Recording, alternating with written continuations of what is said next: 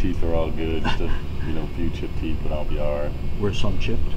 Yeah, when I got hit, my teeth smashed together, and but like I said, I'm good.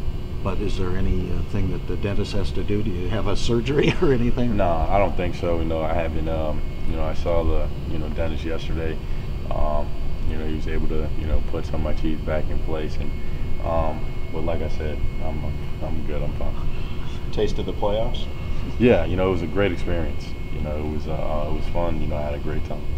A little more physical though with the teeth. Yeah, the whole series was physical. There was a lot of technical fouls. Throughout every game. We wanted to make the game physical.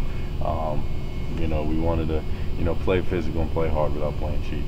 Mike, when you look back at that last night, I mean, did you feel that was calculated by Mike coming 1 minute into the game, where I mean you were just going on a regular drive to the basket? Yeah, maybe it was. I'm not sure. Yeah. The game is over and done with. My focus is now in the off season and doing everything I can to get better and get the team better. What do you think you'll be doing this summer? What are some of your plans, Mike? Just a lot of working out. I missed a lot of the off season last year with my shoulder surgery, so yeah. I'm excited to finally be able to really work hard in the off season.